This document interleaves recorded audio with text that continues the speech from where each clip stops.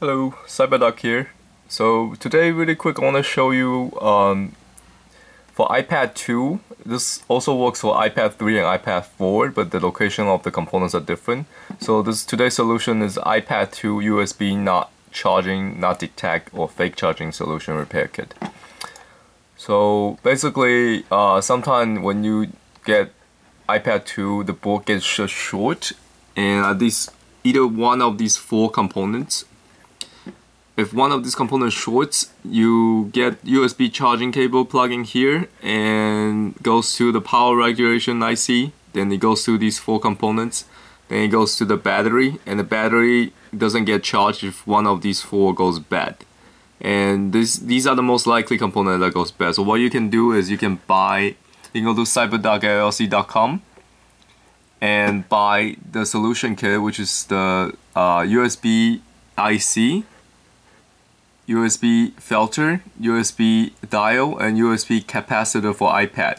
The same component is also used in iPad 2, iPad 3, iPad 4, but the locations are different.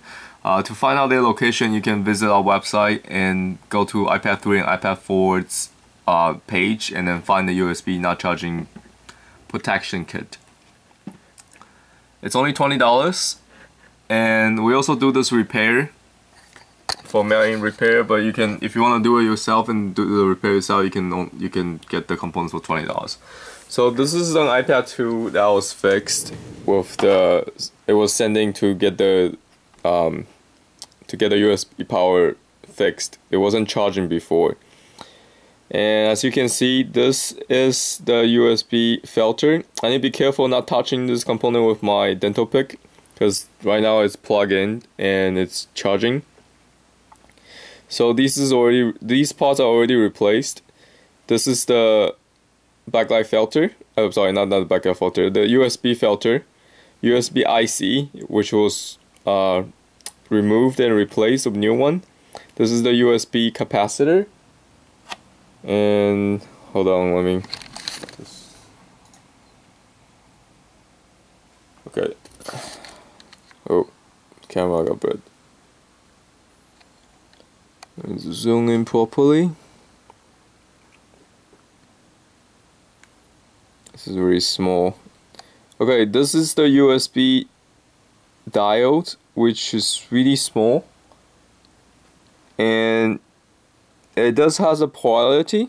So what you want to do is the lined side have to face upward, has to face up, like pointing up.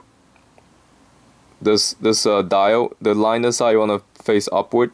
So what you need to change is this filter, this IC, USB IC, USB dial, and USB capacitor. So when this iPad first came in, it was 14% charging. Now it's 71% charging. So we essentially fixed this logic board from not being able to charge by simply switching these four parts. And this is what you're gonna get. You're gonna get like a cut tape of the USB charging filter, charging IC, charging capacitor, and charging dial. I would make a repair video for this iPad, but I didn't do the repair. My tech did, and he didn't do the recording for this repair. Hence, I am just describing the repair to you and these components. Okay, so that's all today. Thank you, folks. See you next time.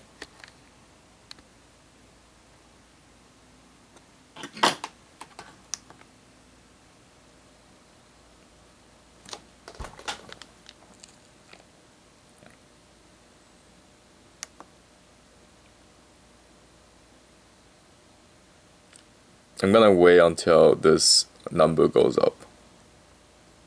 So as you can see now it's 72. Let's wait like let's wait for a minute or 5 minutes. iPad charge kinda slow.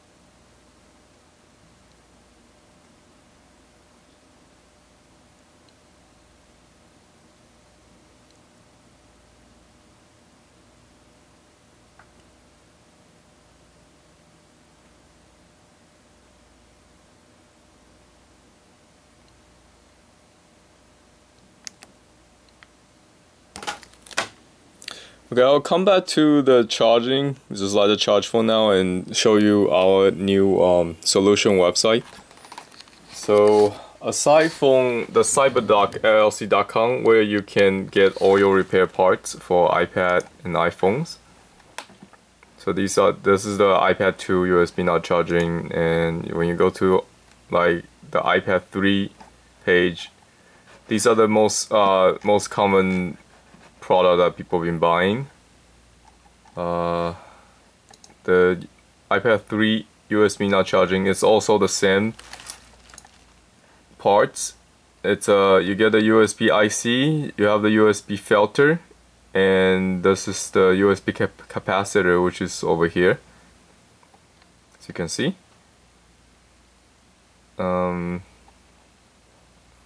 The USB dial, it's on the other side of the board, so this is the front side and this is the back side. This is the USB dial for iPad 3. And aside from our main website, you can also go to our forum and solution page. This is a separate website. It's called iPhoneBacklight.com. It's run by Whites. So basically this is a paid membership website. It's $20 a month right now. The rate might go up as the solution grows and we need more money to make the solutions. So it used to be like $10-15 a month, but now it's $20 a month, and every other month we increase the rates, because what happened is once a member log in, they can access the entire solution bank we have. So you have the iPads and iPhones, and hold on, let me just look at, for example, for iPad 2, remember the non-charging problem from the web store? You can find the same solution on iPhoneBacklight.com. So this is there's a lot more solution that's not listed on the store. For example, this is the same solution. This is iPad 2 not charging, not detect USB solution. As you can see, it's more complicated and there's more parts involved, which is not available from just a public web store, which is free solution with the parts involved. This is more intricate solution made by White, and you can only have access to these solution pictures and schematics diagrams that he made once you become a member. This is the iPad 2 home button solution. So there's a way, if you have a short on the home button, there's a way to fix it. Also, you as a member, you also have access to a private forum. This forum is free for the public, so you can even if you're not a member, if you didn't pay like $20 member fee a month, you can still see everything from the forum. The only difference is that you cannot post in the forum. Only member can post questions in the forum, and Whites will answer them if he can. So this is an example of a member's question, and he posts in the forum, and when White sees it, if he knows the solution and find it, he can type it in and then answer the question to the members. Otherwise, if you're not a member, there is a free solution page. These are free rework video that I made. So most of the solution I post are free because I also list on my website and my YouTube channel. Hence, there's no point to putting it as private. But for the most part, the schematics Whites make, like the solution picture you just saw that he drew, those are restricted to member only, because he needs to get paid and he needs to eat. So these are the free solutions. You go through this list, it's pretty much all the solutions. Some White solution like this one, White made it. That he made it public and make it free. So everything on this page is free solutions, free videos. This is, I think I post this. This is the iPhone 5 not charging, fake charging USB IC. So yeah, you have a, if you're not signing up for a member, you still have a page that's for the free solution. And some of the old solution, maybe for iPhone 3G and 3GS, once it's retired from the member private paid solution area, then it will get retired to the free solution rework videos and rework solution page. That's about it. Come visit this website, iPhoneBacklight.com. It's really cool website that White it's doing. It's a very cool project, and I'm quite proud of the website because we're building quite a lot of solutions and a lot of active members on the forum. Okay, so now let's go back to our iPad 2 that was charging. It was at 72, now it's at 73. Boy, this thing charged slow. But the important thing is the iPad is fixed now, and now it's charging. I guess using an iPhone charger is, I'm using an iPhone charger right now, I think, so the current is charging slowly. It was 72 and now it's 73%, and before that it was 14 when we start charging it, and that was like an hour ago maybe. So that's it. This is the solution again for the iPad USB not charging problem. It works on iPad 2, it works on iPad 3, and also works on iPad 4. If you want more solutions, like I said, you can visit iPhoneBacklight.com and get more solution that for repairs. So not all of the solution require replacement of parts. If it does require replacement of part, you can get it from CyberDoc LLC.com. Most of the common solutions that require replacement part, you can find it from CyberDoc LLC.com. Some of the solutions simply require a jumper or just resetting the way you change the components and how you solder. You can find on this website, and they also teach you some of the differences between each components from iPhone and iPad. Like how do you fix a broken track? Like for example, if you broke one of the copper pad on the larger board, there's a way to jump and fix it. And you see those golden dots. These are alternative route that Apple left on the larger board too, so they can test it.